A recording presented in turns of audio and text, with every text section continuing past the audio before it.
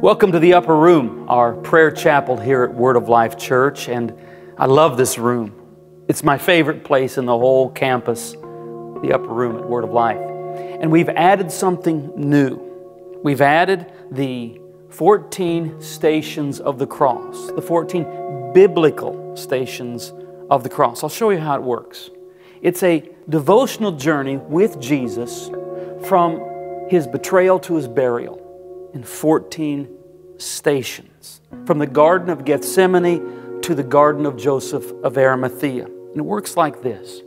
We begin with Jesus in the Garden of Gethsemane, and you notice this beautiful artwork, and it helps draw you into that experience of being with Jesus in the garden. And on each one of these stations, there's a meditation. Jesus, we see you in the garden praying in the darkness of the night, and so on. And then it follows with a prayer that we offer to Jesus. Oh, Jesus, wake us from our sleep, etc. And then finally, there's a summing up of the prayer. We love you, Jesus. Teach us how to pray. Let me show you all 14. So you start with in the garden. And now we're with Jesus when He's betrayed and arrested, condemned by the Sanhedrin. Here, Peter denies Jesus, and there's a meditation and a prayer with each one of these. Here, Jesus is condemned by Pilate. Jesus is scourged. We love you, Jesus. Establish your kingdom among us. Finally, Jesus takes up His cross. That's the first 7. Now we cross over to the other side of the upper room.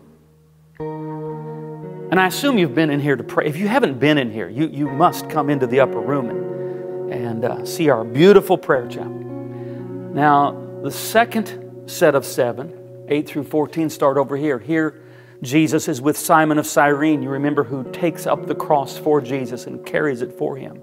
Jesus with the weeping women. You'll find this in Scripture. These are the biblical stations of the cross. Here, Jesus is crucified. Now, Jesus is with the 2 thieves. Notice the artwork. Each one of these is filled with meaning. So you have one thief with a clenched fist, one thief with an open hand.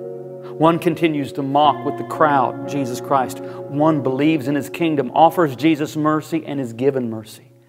Here, station 12 is where Jesus entrusts His mother into the care of His disciple John. Station 13, where Jesus dies. And finally, Jesus is buried. Jesus, now the time of surrender, of being at rest begins. Because Jesus dies with, Father, I commit this into your hands. Into your hands I commit my spirit. And Jesus simply rests and waits for the Father to act. We love you, Jesus. Fill us with your peace.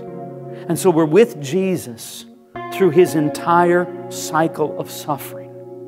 From Gethsemane to the Garden of Joseph of Arimathea, where Jesus is buried and entrusts Himself into the hands of the Father, and on the 3rd day will be raised to newness of life.